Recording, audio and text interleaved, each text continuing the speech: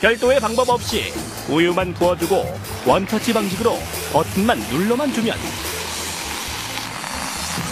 빙글빙글 빠르게 돌아가는 우유. 조금만 지나면, 아니 정말 거품이 가득 생겼다. 금방 만들어낸 우유 거품은 따뜻한 카푸치노로 쏙. 모양도 맛도 일품인 카푸치노 완성. 이뿐이랴. 간단히 물을 넣어주고 일반 커피 믹스를 부어주면 간단히 즐길 수 있는 믹스 커피 또한 손쉽게 완성. 더욱더 깊은 맛이 나는 것이 장점이라고.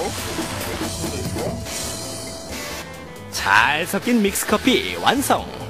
모양도 향기도 단연 으뜸.